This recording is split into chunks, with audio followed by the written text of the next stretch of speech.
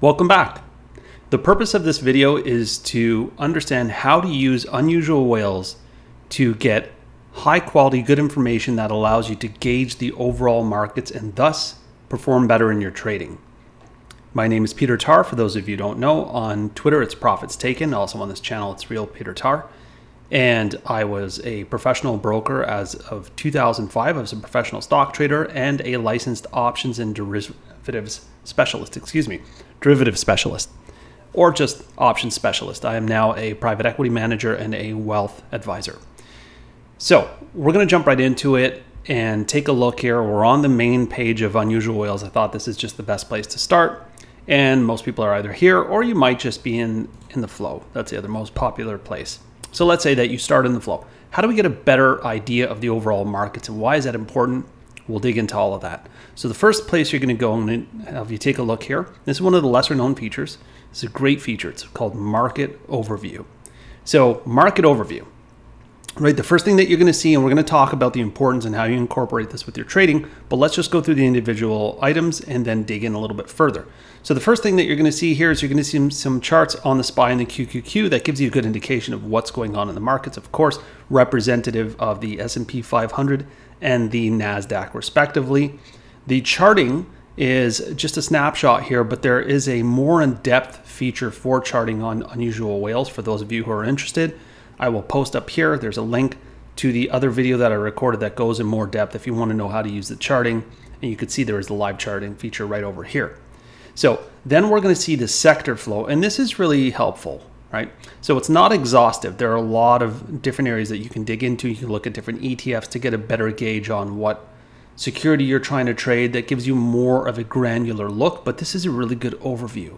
We have a lot of the sectors listed here, and this is extremely helpful for helping you gauge and understand the respective sector strength on a security that you might be trading or an option that you might be trading. Okay, so latest news. I'm really going to dig into this, and this is where Unusual Whales deserves a lot of credit for a variety of reasons. I will get back to that, but that is pretty straightforward. In another minute or two, we're really going to dig in here, and like I say, this is very important, but it's pretty straightforward. Here it shows you all the major news that is emerging, and of course, we have earnings. So why is this important? Well, you can see that we have some earnings reports that are pre-market, announced in the morning, and some are after hours, or as we say, after the bell. After the bell is just the nomenclature used on the street or used in professional circles. It just means after the closing bell or before the bell, right? So pre-market, after hours. And what this does is this shows you some of the companies that are reporting. Of course, you know the market cap, the current price, the percentage change, implied volatility, and the street EPS. What is the street EPS? That's the street earnings per share. Typically, when you talk about the street EPS, you're talking about what the Wall Street or street earnings per share projection is. So this is really helpful for those of you who are looking at earnings plays. Now, one thing I'm going to note to you, if you haven't seen it already, take this from someone who has nearly 20 years of professional experience, who is a private equity manager, who is, I've been around the block, so to speak, and I'm very focused on the markets. One thing I can say is it's extremely risky to trade earnings. And I try to caution people because I think it's one of the most attractive things for traders. And this is an extremely helpful tool because you can gauge which earnings are being reported for those of you who like to do that and like to trade. What I would suggest is watch the video I'm going to link to. It's in the top right. And I give a breakdown on how to trade earnings and get a lot of that upside without all of the heavy risk. But again, this is very helpful. It consolidates this data for you rather than you checking around. It becomes very difficult to do on brokers. You can have a watch list, top 5 winners, losers.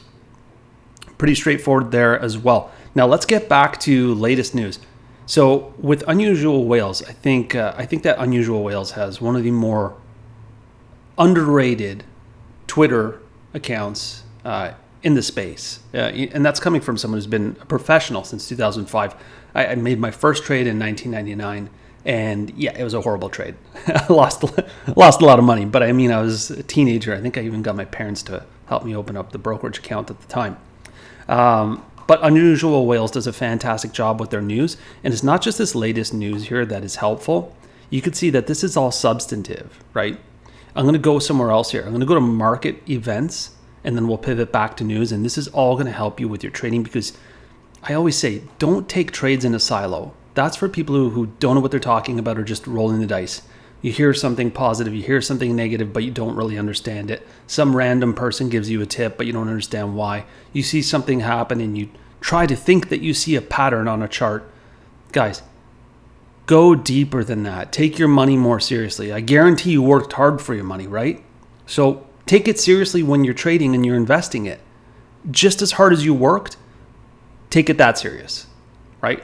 So don't give your money away by making silly trades, and you have to incorporate multiple points of data. Now, news is a data point here, and I'm going to go over to market events just to show you. I think this is really helpful because a lot of brokerages have a lot of this data, the market overview, market events, but it's not easily accessible. It's not user-friendly, right? So this is really helpful. It shows you when there's halts. Like you can see Twitter got halted today. There's talk about Elon Musk going forward with his acquisition at $54.20 per share. Some people are saying that he's agreed, he's coming forward.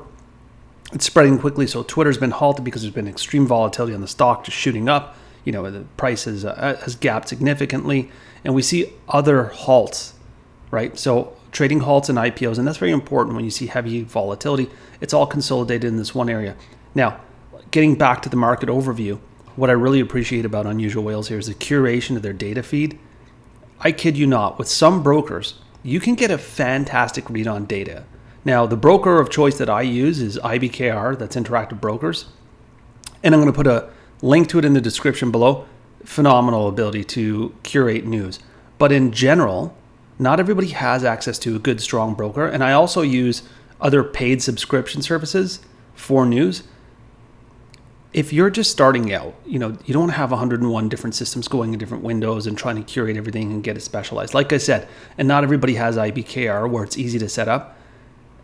Unusual Whales does a really good job of keeping things relevant. I like that on their Twitter feed. There's some things are provocative. It engages many people in discussion. Some things are just really good news, but they've done a good job here. So why wouldn't we expect this from a normal broker? Well, a lot of them have just a heap load of silly information that's irrelevant. And it's frustrating when traders are trying to get the news. Let me give you an example here. In February, I took a look at Thinkorswim, and I don't use Thinkorswim for anything other than charting. I think they have good charting features, but like I said, there's also good charting here on Unusual Whales, so watch my video on that. And this is a real thing. For the S&P 500 news, Thinkorswim reported that koalas are now listed as an endangered species in Australia. And I'm actually going to put the screenshot up here. And I was just talking about how they list a lot of irrelevant news, and it creates noise, right? When you start talking about Kim Kardashian had her whatever fourth marriage today, or fifth, or whatever marriage she's on, or you start naming things that are irrelevant, maybe important to some people who are interested in that. They have nothing to do with the markets, and it drives me crazy. So here's my screenshot, and I was just using that example, so I thought I'd take a look that day, and I was looking at the newsfeed for SPY, and I'm seeing Australia has listed koalas as an endangered species. I like koalas, right? I use a koala emoji as a symbol of bearishness. I know that they're marsupials, but it's so irrelevant. And what happens is a lot of these brokers don't curate beyond the stream that they get from major news outlets. So a lot of noise floods into the channel. And if you're trying to keep an eye on things and get a better gauge on the market, you're only as good as the data inputs that you have. So that's why I like this market overview, particularly if you're just newer and you're not trying to go in too much depth, or you don't have a brokerage account set up. You're trying to keep it simple. This is clean. You've got the SPY chart, the QQQ, sector flow, latest relevant news. It's curated. I don't see anything here about any celebrities or animal issues that have nothing to do with the SPY. Then you can see who's earning, who's not. And of course, pair this with market events as well, because I think that deserves to be in here. You could just jump over, like I said. It's really quick and easy. And as you know, Unusual Whales loads really quickly. So how you help your trading is to get a better, more comprehensive view of what's going on. If you have news coming in that's really negative, but maybe you had a bullish trade setup, that will give you pause, because if you want to understand the way a professional trader thinks, that the way that institutions think, it's based on multiple points of analysis. They never just say, oh, there were 3 bullish option flow transactions, or oh, here's a bear flag. That's not a thing. That's more of a Twitter kind of scammer thing where you could find any pattern you want. Or they don't just say, hey, I heard this company is going to do well. There's a lot of evaluation in there, and it goes pretty in depth.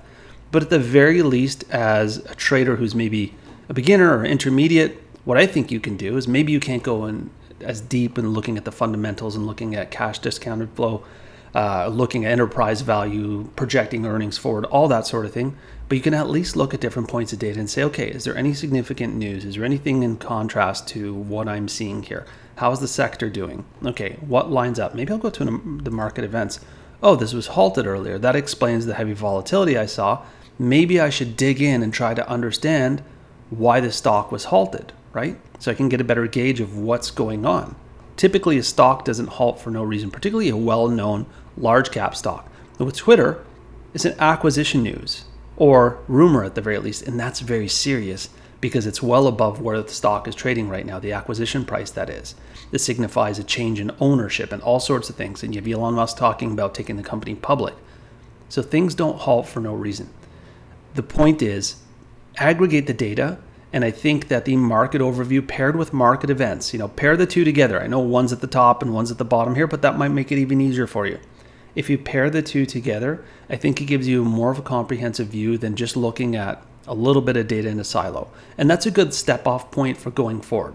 So hopefully this video helps you navigate and understand where to go, what these different elements are, how to pair these two together and why you should pair them together for your trade, and then how to use that and aggregate that data so that you have multiple points of analysis. If you found this helpful, please like and subscribe. And of course, if you want to learn from me directly, it's profitstaken.com. As I said, if you're interested in signing up to Unusual Whales, I will have that information below. And I'll also have the information for Interactive Brokers, that's IBKR, listed below. For those of you who are interested, I think it's at least worth a look. And again, rush nothing, be comfortable, collect data, make the right decisions, take your money seriously. All right, guys, till next time.